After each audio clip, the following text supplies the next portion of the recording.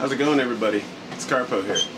Now, I wanted to make this video as an addendum to my earlier video about racism, as well as an apology to the people who may have taken it the wrong way. And I'm going to use this to make a point that when you're heated about something and you're really intense about it, you tend to have unclear thinking and you say things that come across wrong and don't finish your points. And the two things in particular is one, that I tended to generalize the southern area as being more ignorant and more racially intolerant.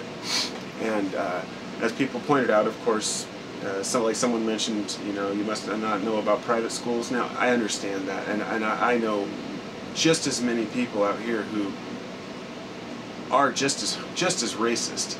So here's the main point I really wanted to get across here, is that I apologize to the Southerners for generalizing them. Why I did that was because I cannot see how anyone on the coast could resegregate schools and get away with it. But they're doing that in the South. So, and I've seen the politicians that speak on behalf of the southern states, and they're always just so, they just seem so ignorant, and the things that they say don't resonate with me. So I understand that I come from a different place. I'm from the Pacific Northwest.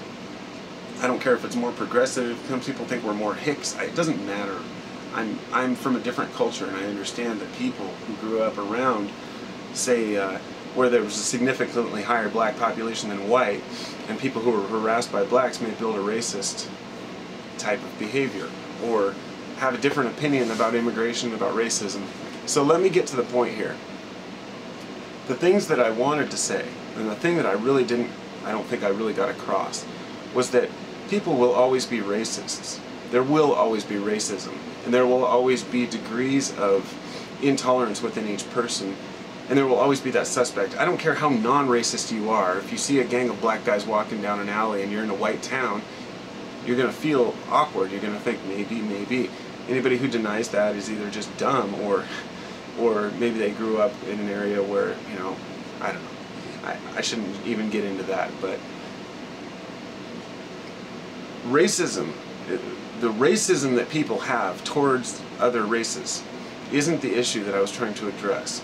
It was civil rights. The right for a person to be able to vote unencumbered, to be able to go to a voting booth and not be harassed.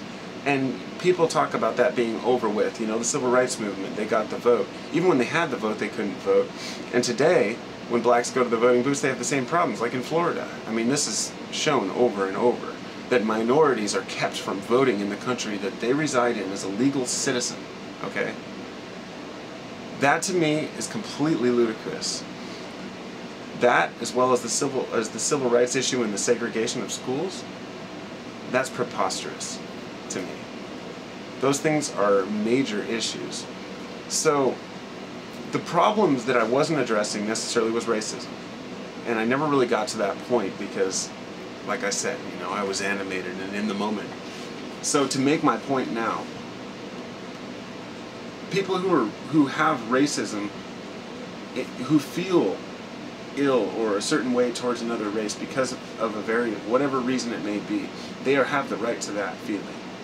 And culturally, we are bound to stick by our kinfolk, people who we feel we relate to.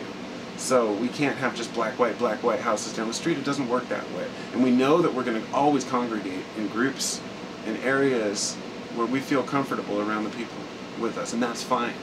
So it's not a matter of trying to integrate everybody and force everybody to, and nor is it even an issue of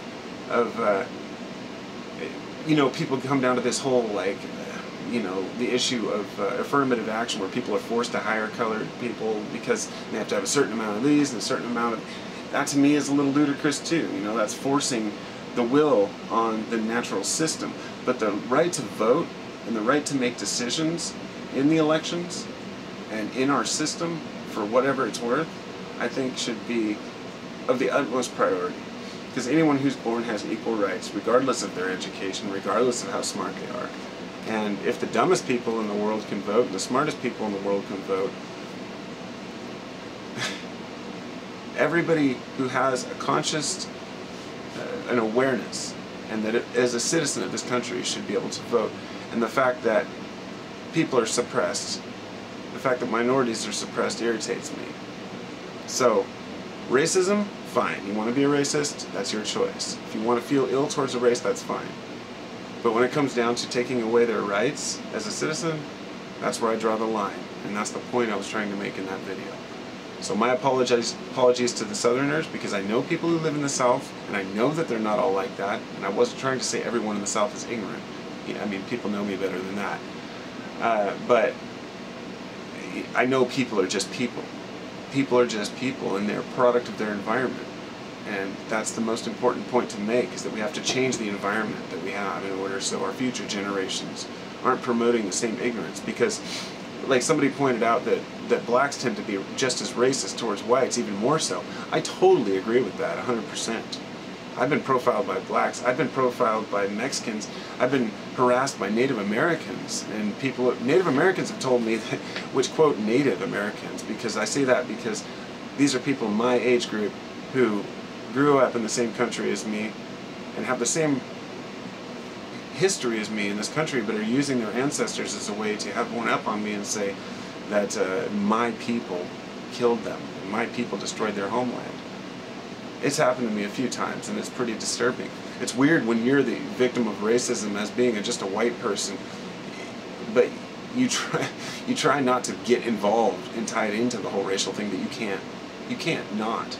People are always going to be sucked into that. That's just the world we live in. So, apologies to the Southerners, apologies about the education thing, because there's plenty of dumb people out here, and plenty of racists out here too.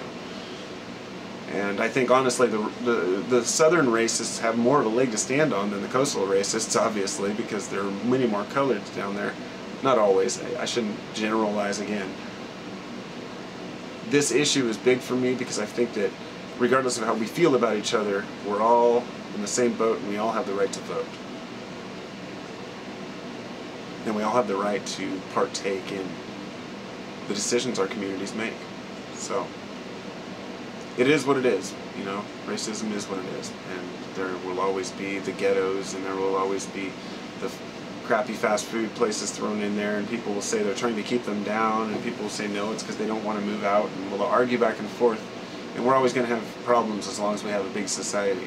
But my hope is just that we could at least give people a voice, unencumbered, to make decisions with the rest of their country, as well as go to school and get the same education, as shitty as it might be these days, as the rest of the country. So, my apologies to the Southerners, and hope I made my point a little better. Peace.